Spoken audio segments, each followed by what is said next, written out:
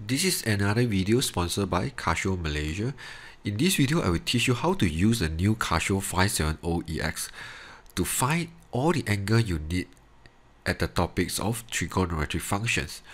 Alright, so first you have to understand, like example, in the exam, if you have something like sine x equals 0.5, how many angle you have here? Yeah, most of the students will answer maybe you have 1 or 2 angle, but my answer here is if you have sine x equals 0.5, you will have infinite answer. So when I say infinite answer, what do I mean by here is something like this. Because the sine graph will never stop. You will keep on going, keep on going, keep on going. So therefore, over here, when sine x equals 0.5, what happens is you can see the line 0.5 here. It actually will keep on intersect with the sine graph here. And the sine graph will keep on going. So therefore, each of the intersection point here will be one of your answers. So you can see how many answers you have here. So normally, if the question want you to find like sine x equals 0.5, it's so important that the question must give you the range. So they will tell you, okay, the angle x must be between 0 and 360. That means I only focus at one cycle. So which is here will be 360. So I only want to find the angle within this range. So therefore, I will find how many blue dot I have, which is 2. That means I only have 2 answers. If the question change this range to like 720, then you will need to find the angle from 0 up to 720, which is here, 720. So how many blue dots you have here when sine x equals 0.5? You have 1, 2, 3, 4. You should have 4 answers. Alright, so right now, if you have 4 answers over here, how are we going to find out all the 4 answers here? So the first thing is you have to understand this table, which is add sugar to coffee. Or some students just remember like all science teacher crazy. Yeah, just use whatever method you find good for you to remember. Okay, so from here, this one will be 0 to 90 degree. We call it first quadrant. 0 to 180, we call second quadrant. 180 to 270, we call third quadrant. And then 270 to 360, we're going to call it the fourth quadrant. Right. So A here basically means at the first quadrant all will get positive. This one means only sine will get positive, only tangent will get positive, and only cos will get positive. Alright, if you understand about this thing, right, the second thing I want you to sort of memorize here is at the first quadrant we just call theta. That means if you type in the calculator, you want to find an angle between 0 to 90, it's just theta. But if you want to find an angle at the second quadrant, you kind of need to obey the rule like 180 minus theta. So same thing for third quadrant is 180 plus theta, and then last quadrant, the fourth quadrant here will be 360 minus theta. Okay, just follow the rule here, will be very easy for you to find the answer here. So example, if I want to find the first angle here, it's quite simple. I will just move my sine to the other side, will be inverse sine. So I just need to tap shift sine 0.5. Alright, so here, if this one is 0 to 720 degree, you realize the degree. They're so important that you make sure you, above your calculator here, you see a D symbol here stand for degree.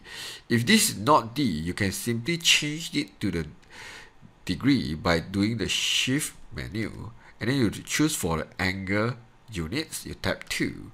Sometimes it can be in radians, sometimes it can be in gradient, but in this case we want it in degree, so I just tap 1 here. So I make sure it's already in degree, then I tap enter. So which is 30 degree. Alright, but like what I say, you should have 4 answers here. So how are you going to find the second answer is something like this. Alright, so because this value here, 0.5, you know it's a positive value, right? So therefore, what I will focus is when sine will get positive at the first quadrant and also second quadrant. So how are you going to find the second quadrant answer is something like this. Your theta is between 0 and 90, right? 30 is between 0 and 90, which is first quadrant, 30 degree. So the second quadrant will be just 180 minus 30. You just type 180 minus 30, then you will get 150. So it will be 150. Alright, if I want to find next answer, will be your first answer here, plus 360. So you just imagine 30 plus 360, you have 390. So if you want to find the next angle, will be your second angle, plus 360. So you just do 150 plus 360. Then you get 510. So if I want to keep on moving to find my next angle here, I just use 390 plus 360, which is 750.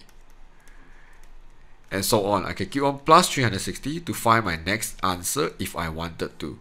But because my range is between 0 to 720, so I will not accept the last one, 750. Okay, then now, how do you know all this angle is correct? So what you can do right now is you just type in the calculator sine 30, see whether you get 0.5 or not, which is 1/2 or 0.5. Alright, so I will just try all these values. If I change my 30 degree, go to 150, I want to know whether I will get 1/2 or not. Yes, I'm getting 1/2. Then I will press the go back button, delete it, and then I change it to 390, see whether I will get 0.5 or not. Yeah, I get 0.5. So if I go back again, I change it to 510 here, I want to see, yes, I'm getting 0.5. Alright, this is how you can get all the angle here. Okay, but what if today we change the values to negative? Let's see what happens. So let's say sine x equals to negative 0.5. If I want to find all the angle here, we still remember this one, add sugar to coffee. The first one is theta, second one is 180 minus theta, next one is 180 plus theta, the last one will be 360 minus theta. Right, whenever you have the negative value here, you kind of need to find a reference angle, or some reference books say basic angle. So, okay, how are you going to find reference angle or basic angle? It's very easy. You just move your sign to the other side, become inverse sign. Ignore about the negative sign first, 0.5. So you can see this here will be negative 0.5, right? But I only write the positive 0.5. I temporarily ignore it first. So what I will do is I want to find out what's my basic angle, which is the angle at the first quadrant, but it will not be my answer yet. So I will just do shift sign 0.5. So the calculator tells me it's 30 degrees. Then you shouldn't write x equals to 30 degrees because x is not equals to 30 degrees. This one is your reference angle for you to refer, which is the angle at the first quadrant is 30 degrees.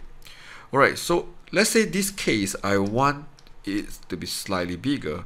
I want 0 until 1080 degrees. Alright, so right now I need to find all my x answer here. So if you assume 30 is your answer, you type sine 30, you doesn't get negative 0.5, you only get 0.5. So therefore, you kind of need to obey this rule over here. Okay, because of add sugar to coffee, it tells me sine will get negative at third and fourth quadrant. Because sine only get positive in second quadrant and first quadrant. First means all positive, right? So therefore, T and C means sine is getting negative here. So if my reference angle or basic angle is 30, so quite easy, you understand it's 180 plus 30, isn't it? So you just type in the calculator, 180 plus 30, you get 210, which is your first answer here, 210. And the next one will be the 360 minus 30. So 360 minus 30, so I will get 330.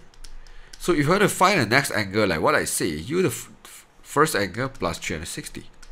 So 210 plus 360, you get 570.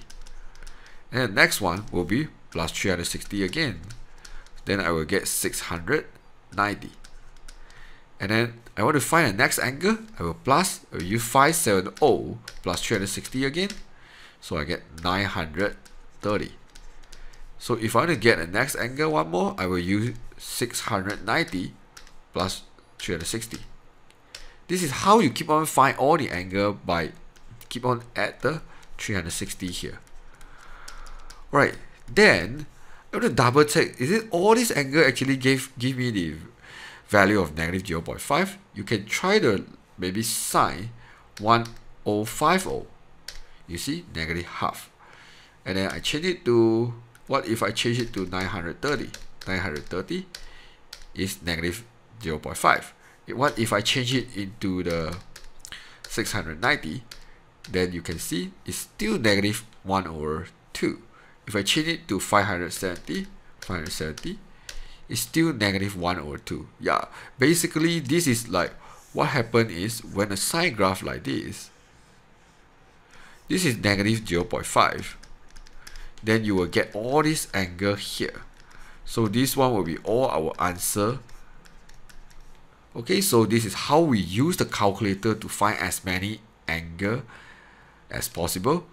So if you are interested to buy this calculator, I will share the Lazada link at my description below. The link will bring you to the Casio Flagship store, because right now the Casio Malaysia are doing the promotion. Whoever buy this calculator from them, they will actually free you a Casio L file.